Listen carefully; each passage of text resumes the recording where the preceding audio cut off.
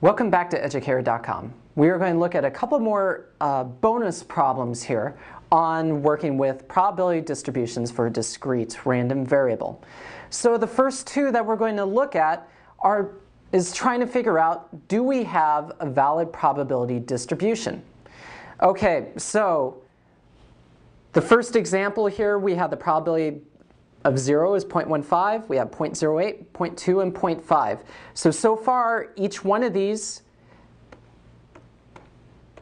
is between 0 and 1, so rule number 1 is good. What about rule number 2?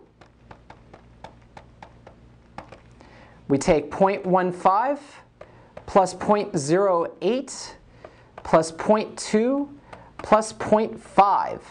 So this gives us 0.7, 0.85. This gives us 0.93. So we don't have rule number 2. They should add up to 1. So the answer for this first one is no. It's not a valid probability distribution. Okay, what about the second example here? Well, rule number 1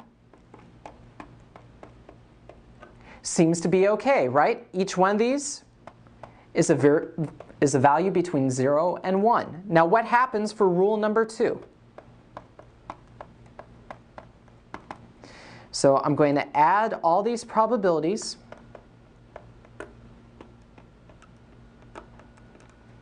I'm taking 0.51 plus 0.49.